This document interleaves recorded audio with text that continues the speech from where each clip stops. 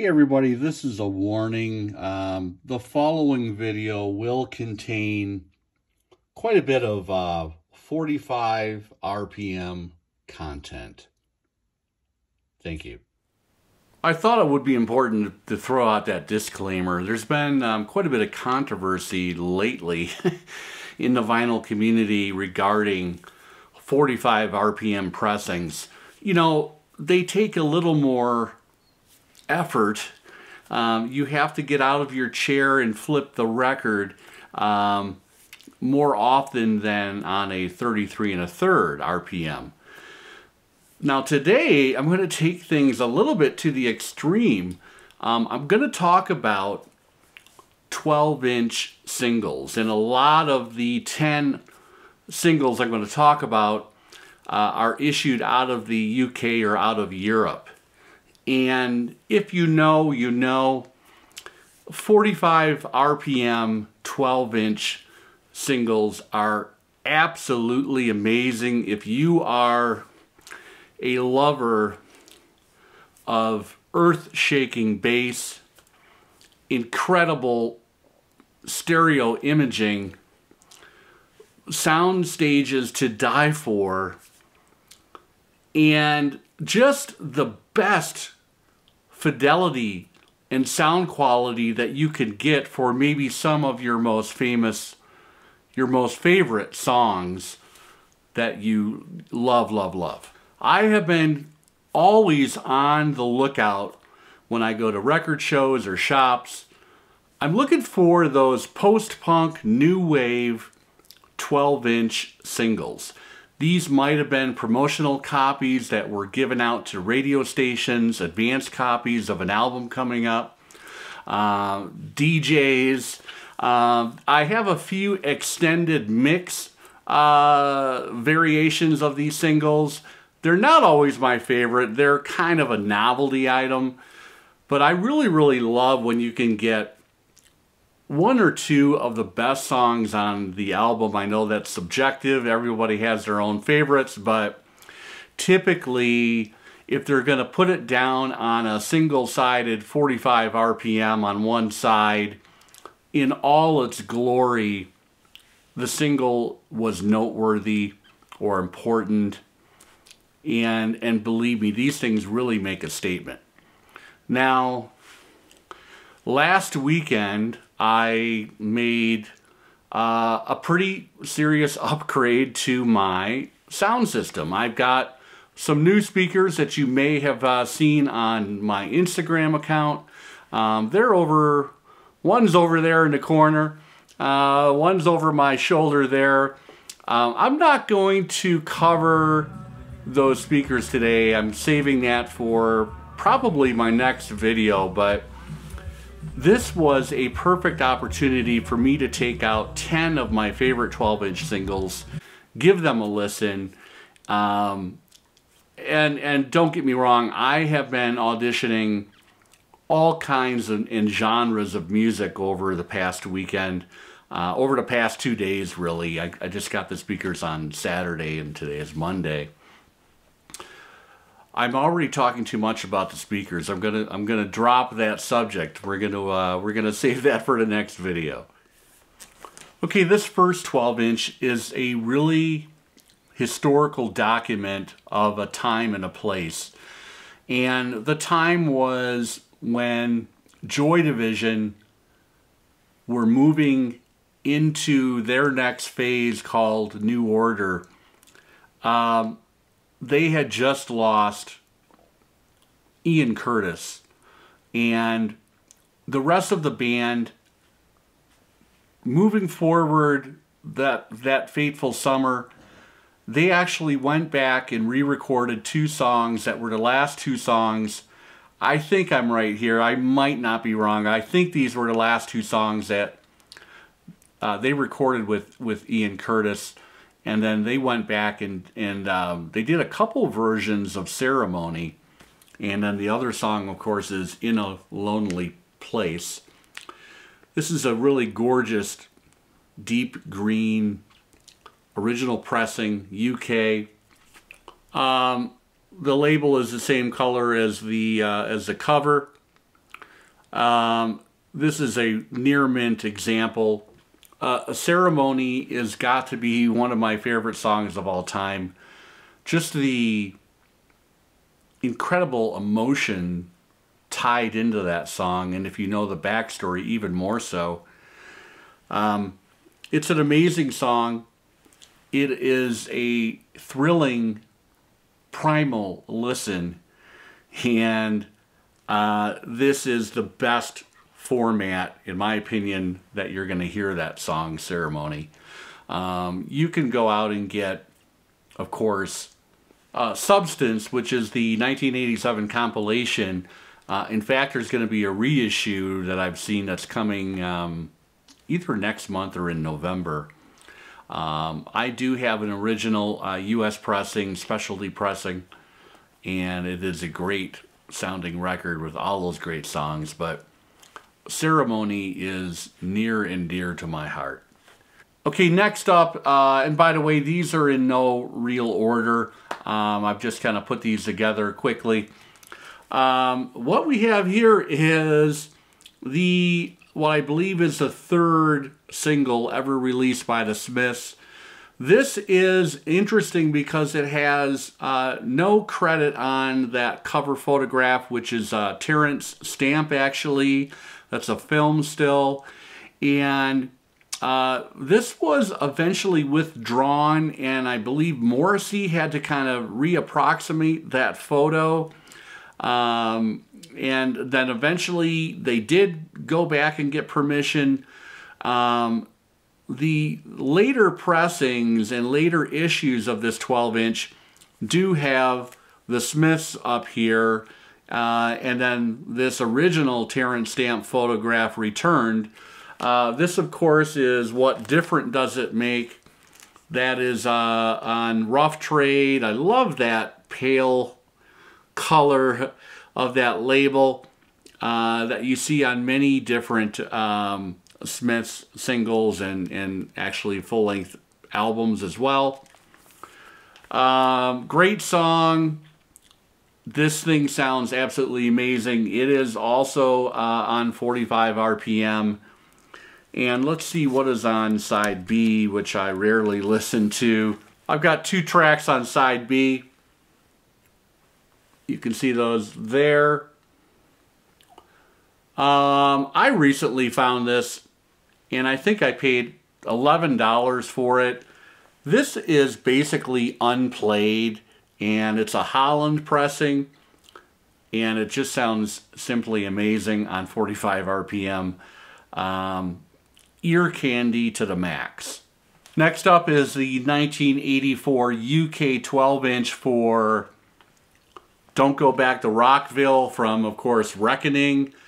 You know, here's another thing to love about these 12-inch singles. You get alternative and interesting artwork that is totally different than the main artwork that is on the full-length albums. And a really cool picture of the band circa 1984. Of course, this was on IRS. And Rockville is one of my favorite REM songs. Pure pleasure when listening to Peter Buck's Rickenbacker and that jangle pop. It's just amazing. I'm trying to think of some more adjectives I could throw in there, but I don't want to overdo this. An incredible listening experience, again on 45 RPM.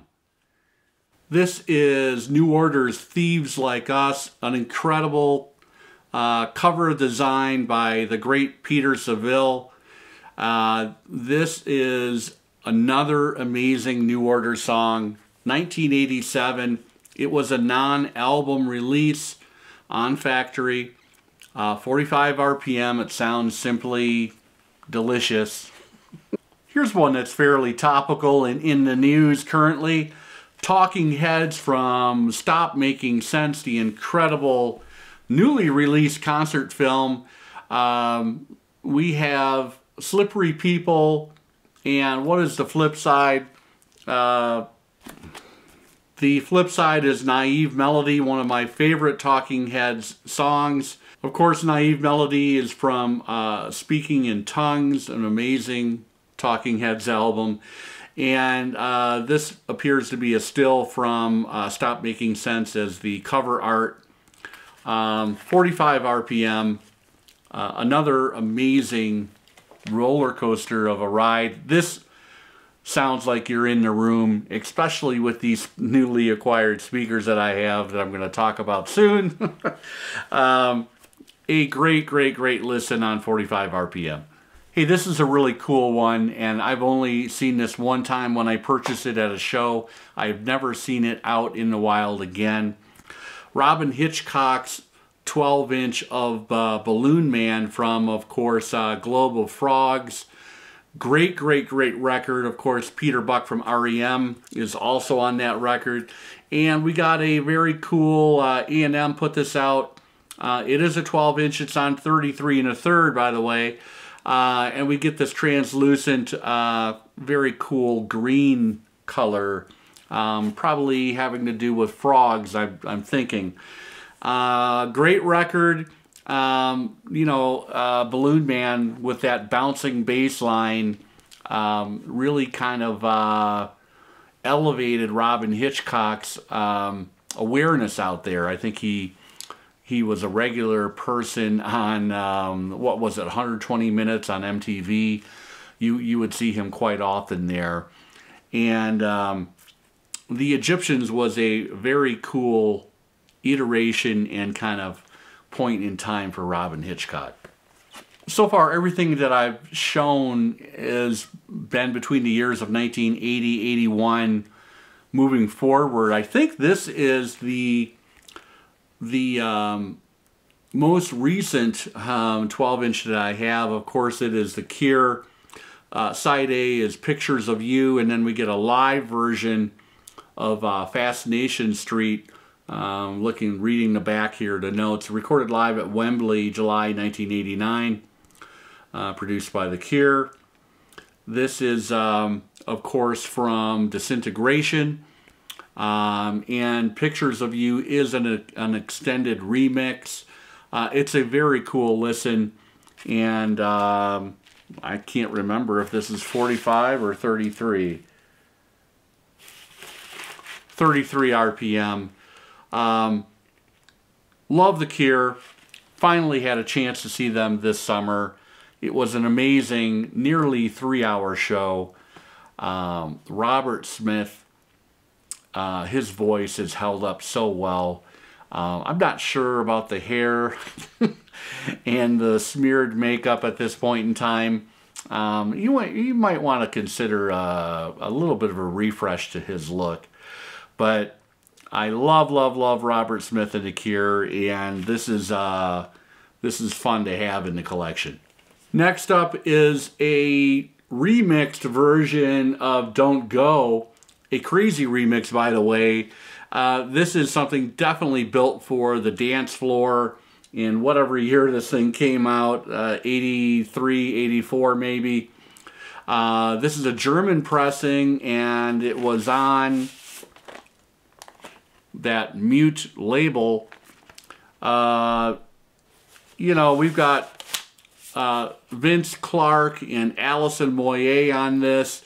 The band at that point in time was known as Yazoo. It was shortened to Yaz for the American audience and other folks, I guess. There's the back cover.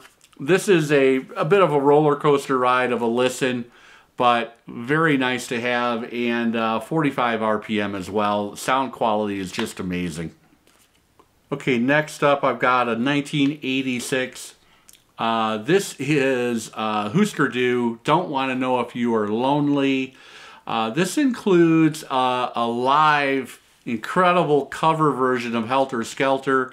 Helter Skelter was recorded live at First Avenue in Minneapolis, that place where if you go there, you will see Husker Du's name in the, you know, it's very cool to have all the different band names that have played First Avenue or 7th Street entry. This was off of the forthcoming major label debut for Husker Du, Candy Apple Gray, in 1986. Don't Want to Know If You're Lonely is a great Grant Hart song, and it was on the Warner's label.